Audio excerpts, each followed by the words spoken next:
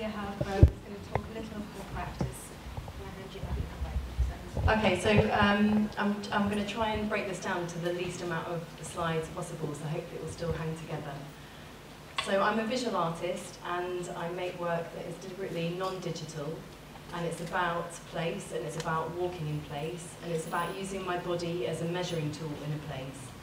And for the last 3 years, it's based on a case study of the Tor Estuary, which is in North Devon. And my initial reason for going back there and revisiting a place that I used to go to a lot as a child was that my grandmother lives here still. And at the time she was about to turn 100, she's now about to turn 102.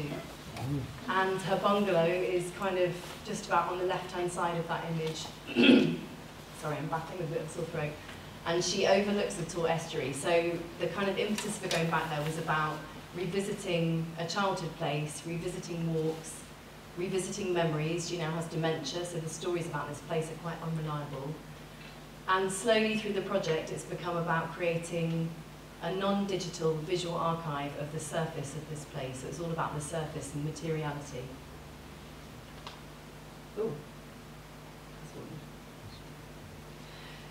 So the main part of the project is around using my body as a measuring tool, and it's about using the repetitive acts of walking in this place. So it's about going back again and again and doing effectively the same walks over and over and over.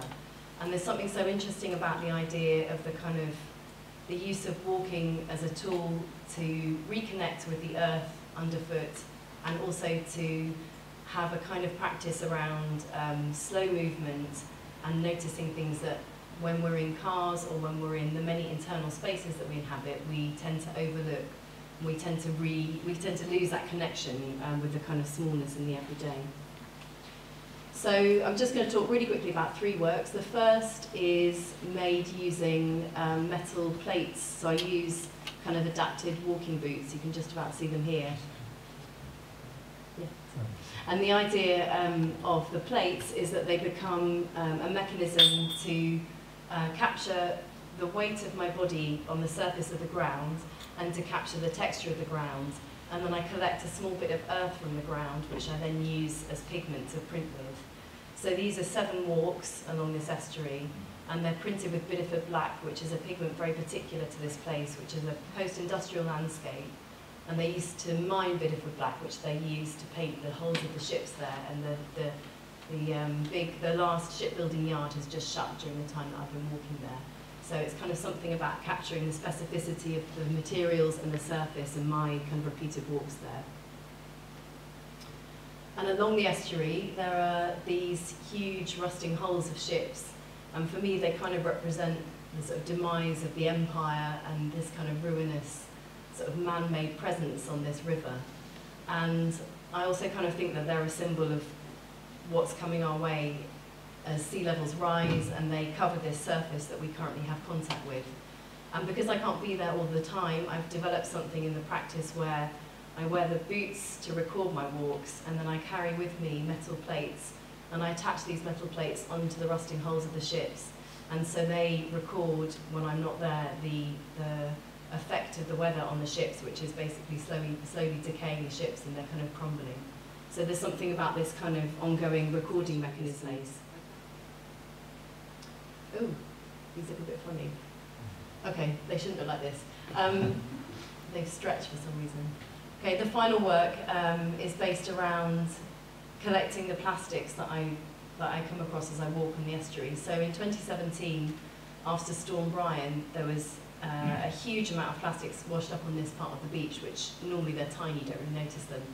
And I started that day to collect the plastics, and so now I kind of have a set of rules so that every time I walk there, I collect every piece of plastic along the way, and then I've experimented with different ways of working with them, but at the moment I'm working with photo etchings of the plastics, and there's this kind of one-to-one scale which is common throughout all of the work that I'm making, so that it's a kind of capturing the surface of the ground, but also capturing and working with the materiality of the objects that I come across that are very particular to this place. I'm going to leave it there and hand over.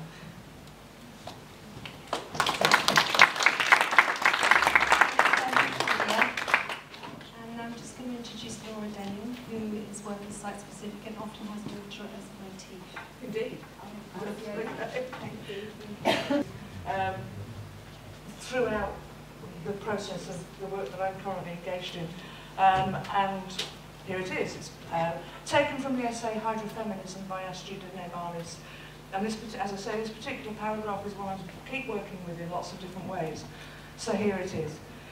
As transition areas between two adjacent but different ecosystems, ecotones appear as both gradual shifts and abrupt demarcations, but more than just a marker of separation, or even a marker of connection, although importantly both those things.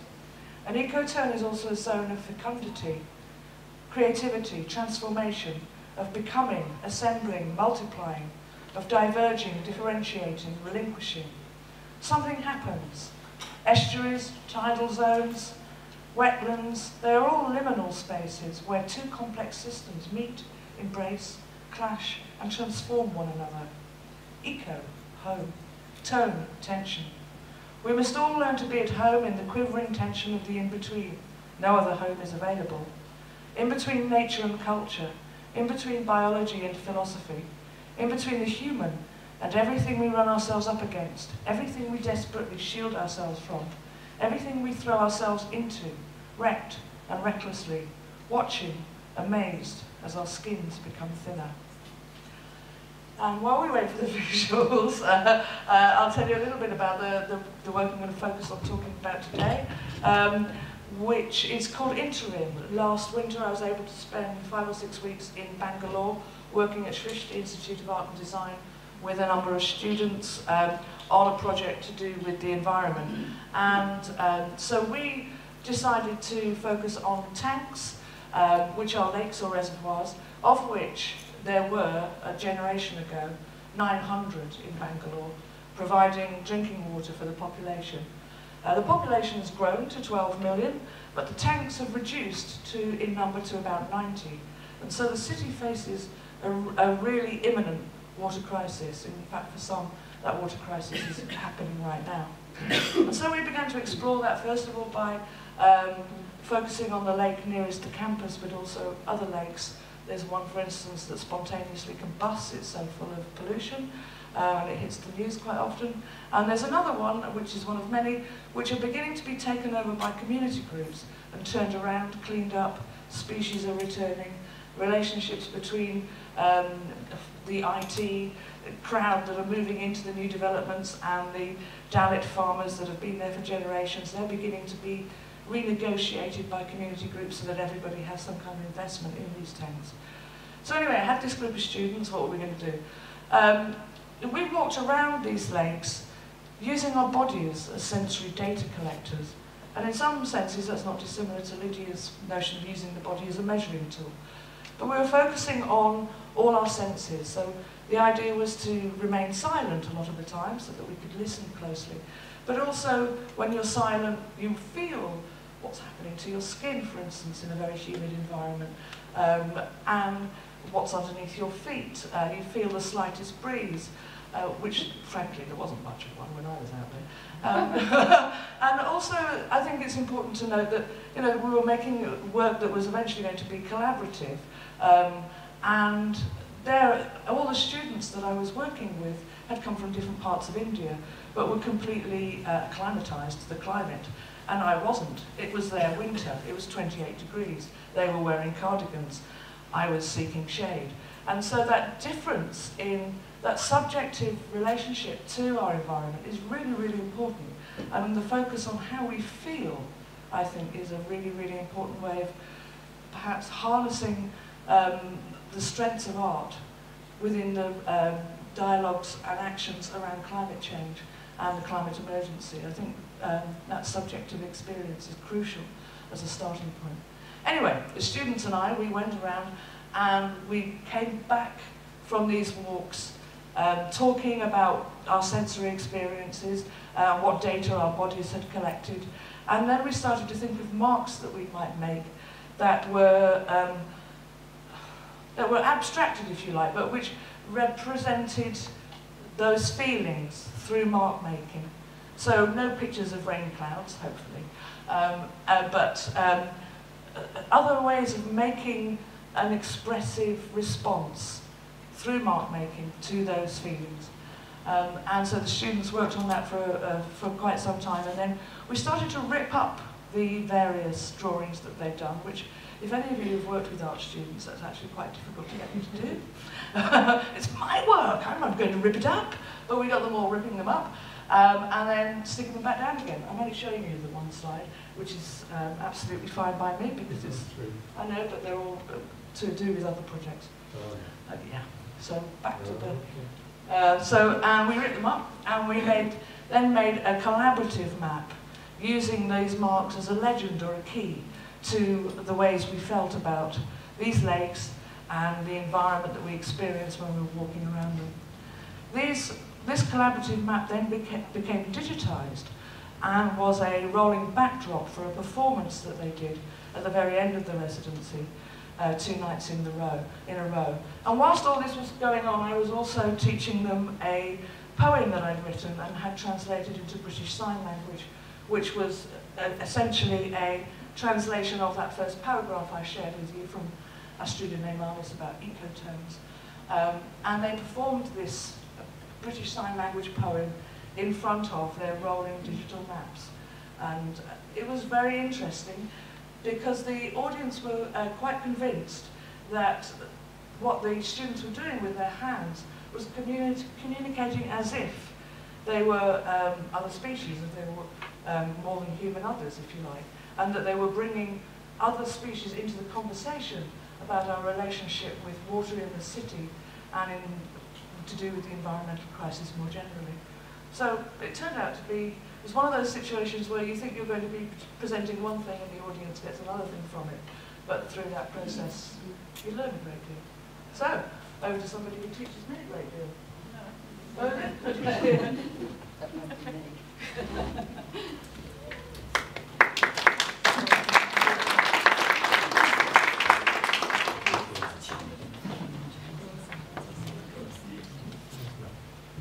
I'm just going to introduce Patricia Brien, who is a practice-led researcher at PSU Environmental Humanities and also a curator and lecturer also.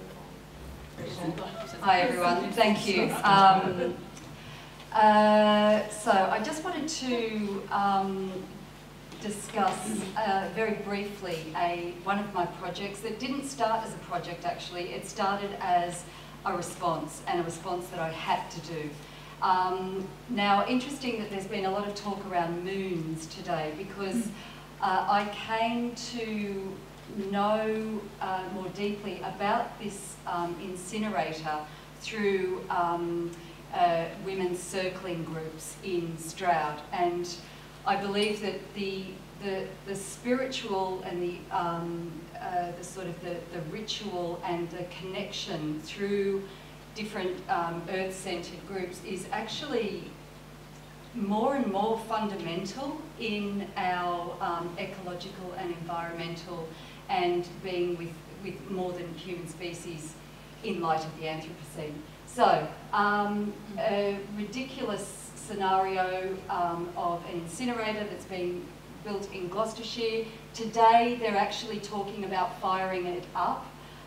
This image is coming from protests that's happening today out at the incinerator. It doesn't matter how much people have been protesting, doing hunger strikes, whatever, the corrupted governments or councils are just not giving a damn. So it's going ahead, it would seem. Anyway, my response to this was just like, what are we doing? Why won't people listen?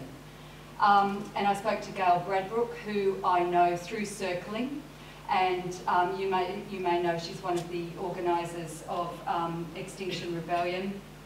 And she said, look, because I didn't have residency at the time, so for me it was like, if I get out there and protest, probably I get taken out of the country. Brexit will probably do that anyway. But she said, just do what you can. Just do what you can, Patricia. And it stayed with me, and I just went, you know what, I'm just going to do something. I put a call out, and I had 25 artists, more than 25 artists that responded, and across 3 sites I put together this exhibition. Now what happened, not everyone actually responded to the incinerator, because actually the situation is beyond just one incinerator. It's not just about, oh, poor little Gloucestershire, although it is poor Gloucestershire. It's about the larger picture. So the themes that came through this were relating to fire, to grief, to waste, to airborne particulate matter. And I think there was one more in there, and nuclear combustion as well. So 25 artists. In Stroud, I had footfall of over 500 people. People really got it and wanted to be part of it. And what I thought was really central in this was not only the work of the artists, which I believe people responded to on a very emotional level, but it needed to also have the activism, the science, the artist discussions as part of this. But also it needed to engage with the audience too.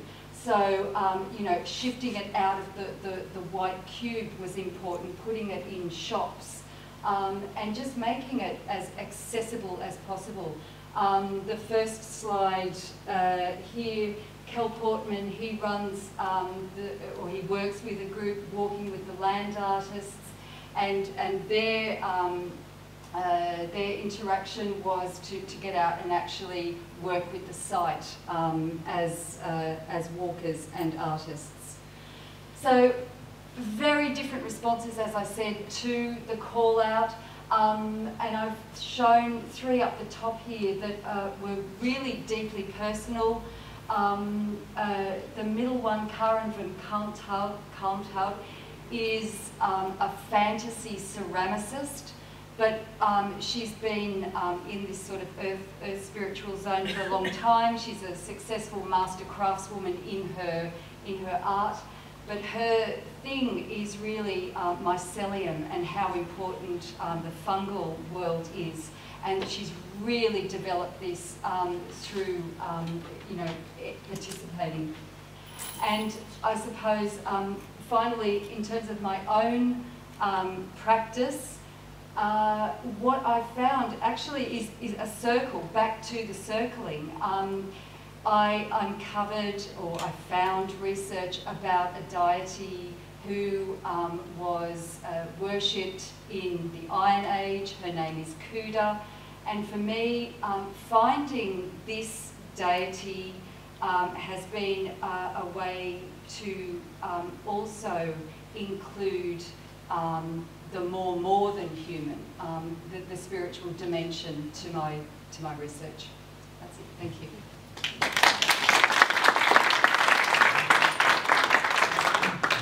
I'll let you find yours.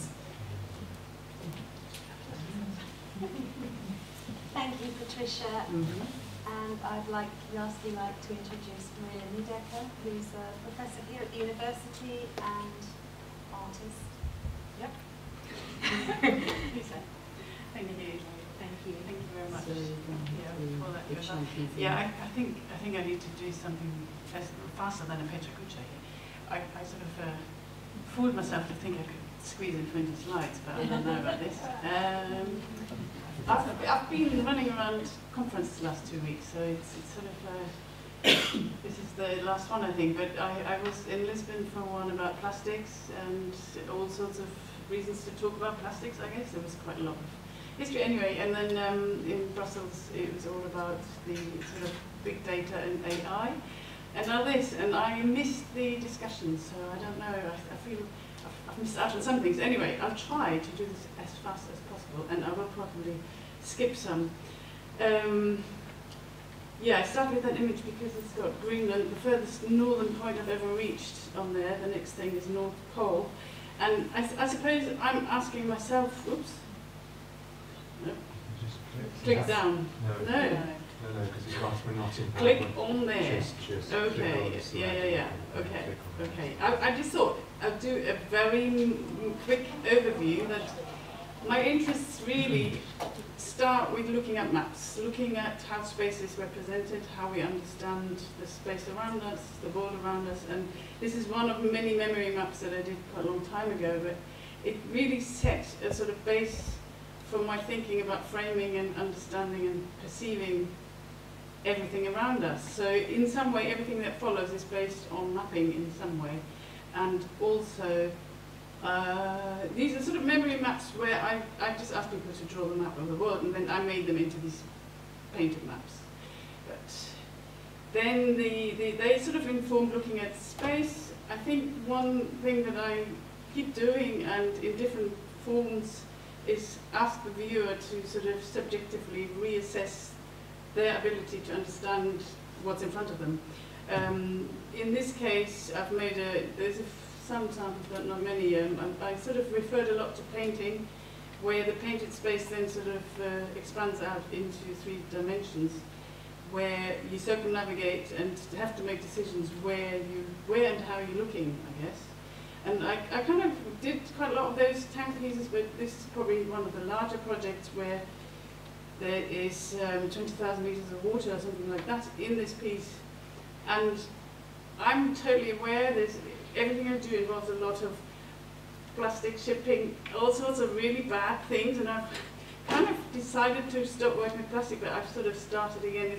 It's a very difficult scenario, I find, because especially with travelling everywhere and shipping everything everywhere, it's a tricky one. And I sort of said to a friend the other day, what about if I just stop moving for about a year, see what happens.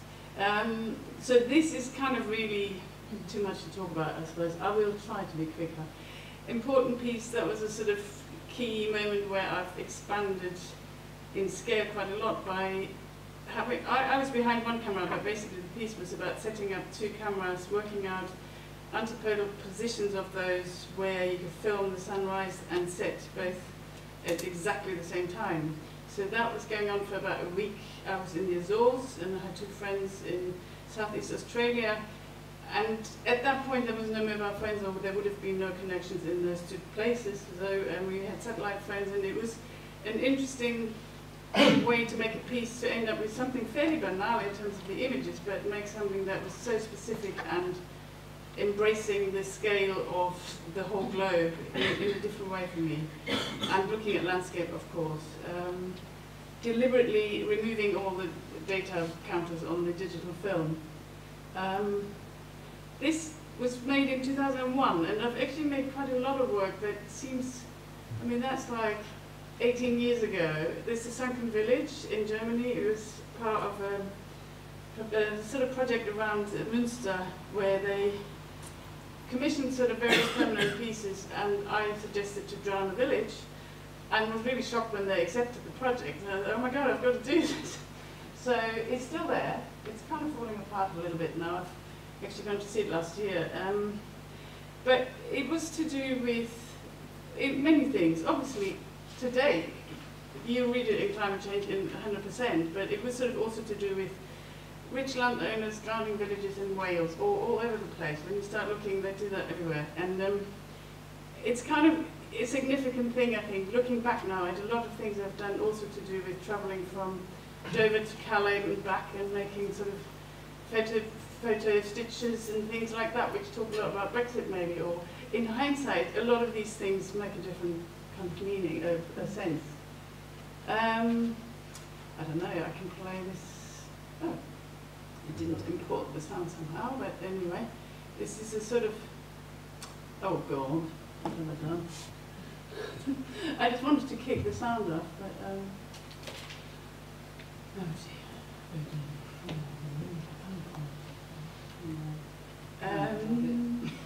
Will this play video and sound, by the way? No? Really? Anyway, I'll just skip past that. It was a sound installation on Millennium Bridge, which kind of transports you in a different place. Sorry about that. I thought we could play sound, but no. It's good to know. Keep it short. it was that one. But I'll just skip past that, because without listening to the sound, it's kind of hard. It was sound implanted on 2 points of the bridge. And then I went to Greenland to make a sculpture, which I found really difficult to make a decision to make this iceberg, because it's such a cliche. At the same time, it was really about framing it and about making it for a specific space, and kind of battling with that question of, can you really make an iceberg? And I was really obsessed with making it as well as I possibly could. And the title is sort of talking about that in a way. The titles of all my work are quite important to me. So in some way, there's always something more important. It's this dilemma of the whole question of, do I really need to fly? Do I need to drive? Yes, I need to bring my kids to school, to this, to that. There's a lot of questions that could be more important to do one or the other thing. So in a way, often the work is exactly about that sort of borderline between two decisions and two interpretations and those kind of things. And this photo is relevant in the sense that I made the sculpture exactly to the size of the door, that the first door it went through. So it was like 5 millimeters all the way around to fit into this architecture of a human space. So in a way, often this question of a landscape or a piece of nature fitting into a human context. I don't even know, it's probably very bleached, but it's always hard to capture the quality of this iceberg. Now, if I can't show video, then it's really difficult to, no, it doesn't show. That's a shame. Anyway, I was going to show you some deep sea undersea pieces, but they are moving images, so this is just the context in a way. I didn't use this as an image for the work, but I had long conversations with a deep sea marine biologist in Oxford. Alex Rodgers has worked with, I've worked with him, he's worked with me, we've worked together quite a while. It's strictly speaking, again, it's not really collaborative, it's just we exchange information.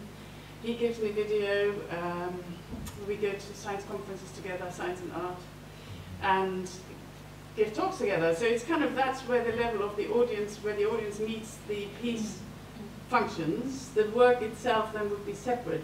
He's been amazing in giving me footage of various projects. Again, I can't activate this because it's a film, but it's a lot to do, again, with this perception of going under the water, losing sight, invisibility, sinking down into the darkness, yet having torchlight, etc. Shame, so I can't show you that film.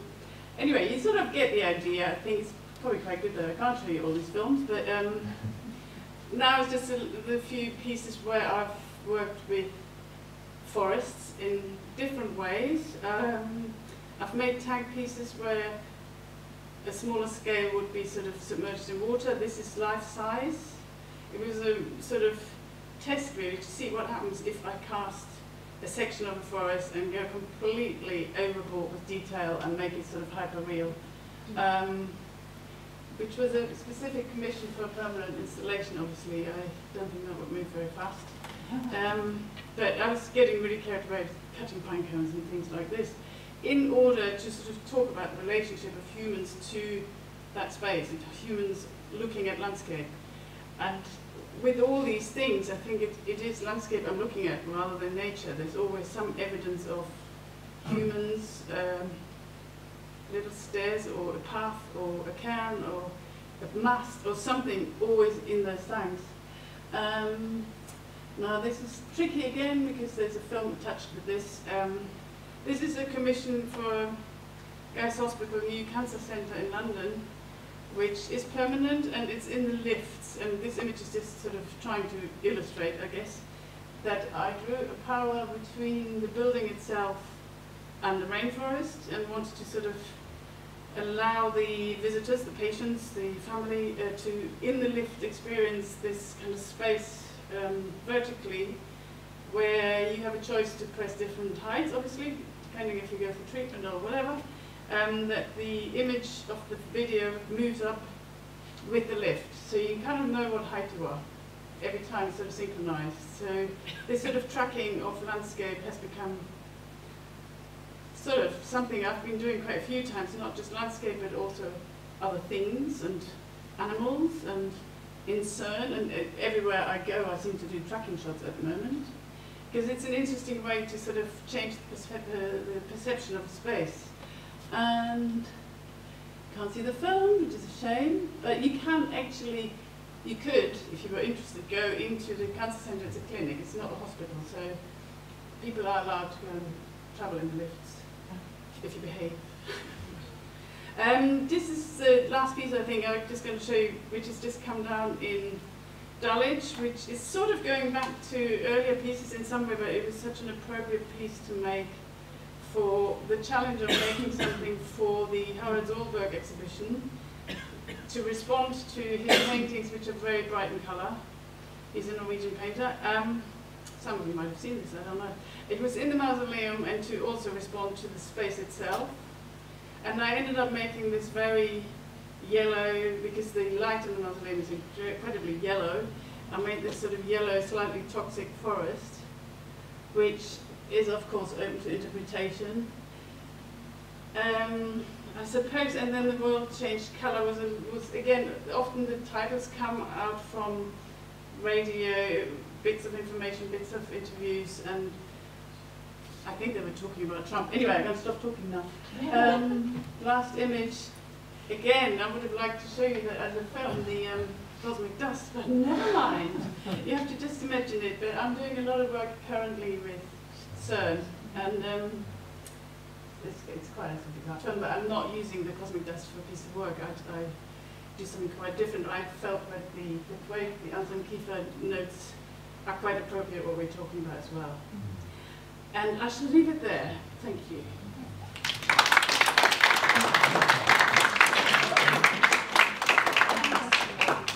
And thanks everybody on the panel. I'm very aware of time, so I'm going to, on the subject of cosmic dust, magic moons, we'll maybe just go to one question that we can pose to the panel and see how we go, and maybe extend that out further, which is really, can art reach audiences deeply enough to engage a society actively, and should it?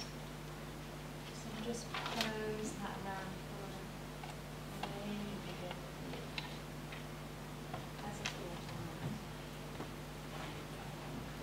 I've already forgotten the question now. I'll start the other way. No, I'm happy to say something. I wouldn't want it to be quite specific, but well, of course it can. I mean, in some way, it's something I do think art is like a sort of window or mirror, or it's slightly cliche, but it's very true that you sort of hold up a mirror or a window to another world. But it's this kind of reflective screen that can be quite upsetting, if you especially if it amplifies what humans are doing. And it's often very abstract, I think. And this is maybe something I'm often shying away from, partly because I travel too much, I've got kids and all the rest of it, that I think art has a sort of big job to do to shift perceptions and do things like that. I'm not totally sure about the sort of specificness of political agendas that art needs to sort of flag up. But it has been done brilliantly.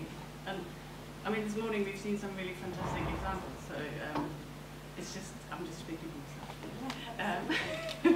Anyway, shall I pass this around?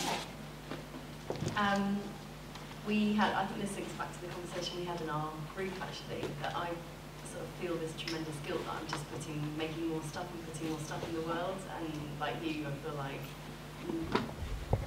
yeah, I feel uncomfortable about that. But I also think that it can have the possibility of opening up questions and having conversations,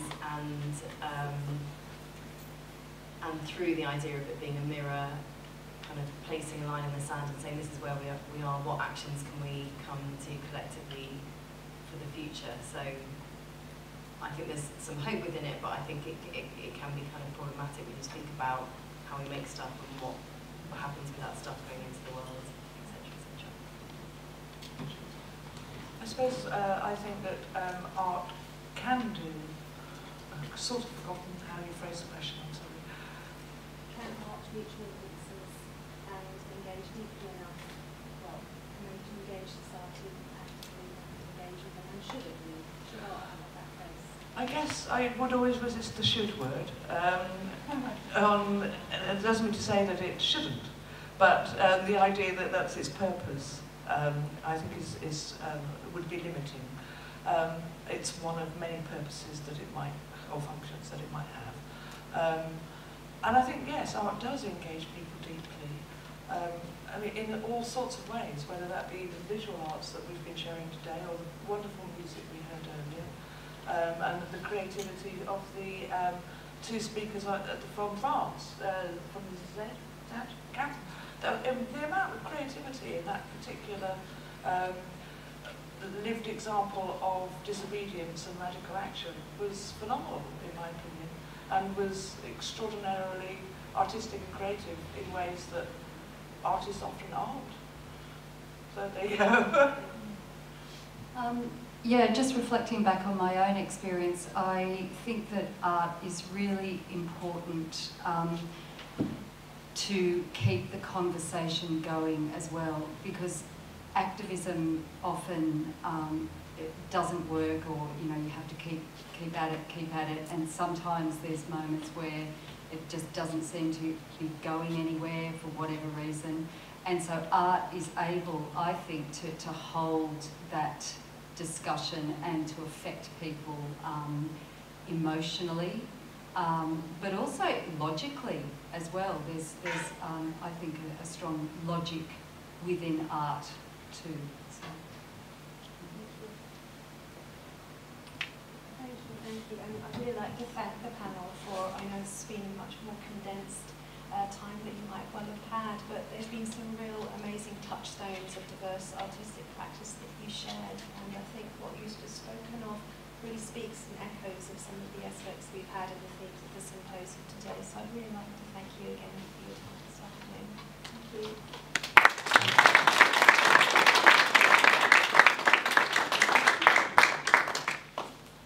Are there any more, just before we sort of round up, are there any questions, anything, any comments anyone wants to make? Okay. Thanks again to all our speakers and contributors, and particularly all of you who stayed the course. And I'd really like to extend a last thank you to both Judith and Rachel and Rose. For really making today a success. The only thing I think I can respond in relation to the last question Judith asked and the really engaging, wonderful work we've just seen is to finish on a quote from Joseph, or an idea from Joseph Beuys, and I God hope I'm not wrong because there are some voice experts in the room. So, but he said that to make people free is the aim of art, and for me, art is the science of freedom. And that is enough to say whether or not we should be standing up for, whether we should be able to make work that engages in issues or not. It's about freedom, and I think we can kind of leave it there.